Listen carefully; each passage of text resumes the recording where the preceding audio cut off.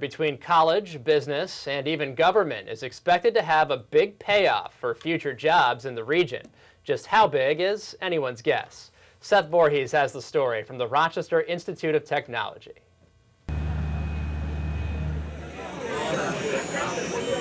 It is a rapidly growing business.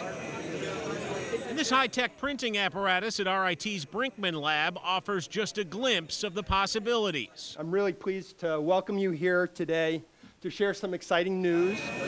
RIT has acquired new state-of-the-art equipment for making printed electronic devices, which it showed off Friday.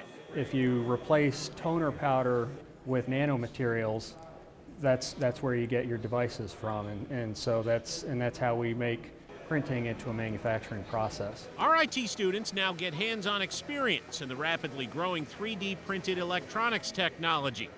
College researchers help advance the industry. RIT actually has a reputation for teaching our students the real stuff that they can use when they go out into industry to help grow our economy, and this lab's a very, very important part of it.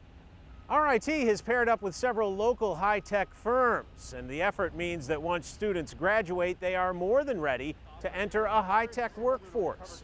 You know, the days when you'd graduate an engineer and then he'd spend 2 years being trained by the company are gone. The companies can't afford that. The benefit to that, say experts, is that a trained, highly skilled workforce and innovative research base can attract new business. It is becoming clearer and clearer that the wave of the future is going to be a lot of academic, government, and private collaborations to really maximize on not only technology, but on job creation. It's important for us to actually train our students to do the real thing on the latest equipment so they can hit the ground running and support these companies when they graduate. Seth Voorhees, YNN.